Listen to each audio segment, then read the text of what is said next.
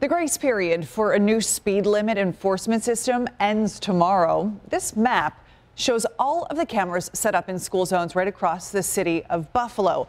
The speed limit in these school zones during designated hours is 15 miles per hour.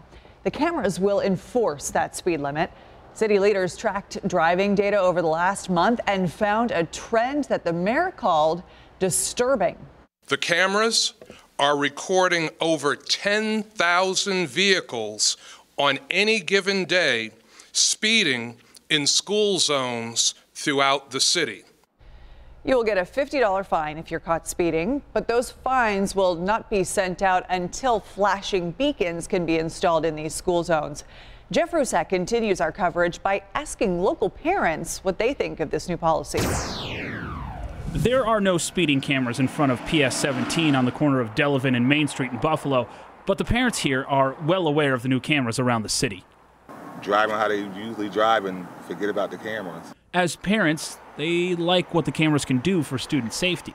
I think they're pretty good to keep the safety for the kids crossing and getting off the bus so they can slow down.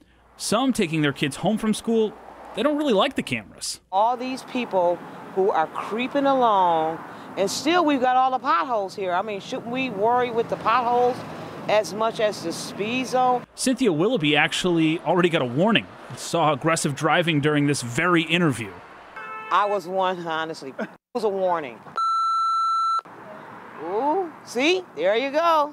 With upwards of 10,000 tickets a day, according to the mayor, at $50 a piece, you multiply that over 180 school days, the city of Buffalo could theoretically take in $90 million each year. I mean, where's this money going to be going? Oh, because they're going to get money for this. Right. So where's that going to go? Is it going to go to the potholes? It's tough to imagine the city ticketing 10,000 drivers per day and making that kind of money. But with the city about to end the grace period for school zones, Buffalo drivers are going to need to change their habits. Of those 10,000 violations per day, the city says many of those are repeat offenders. Jeff Rusak, 7 Eyewitness News.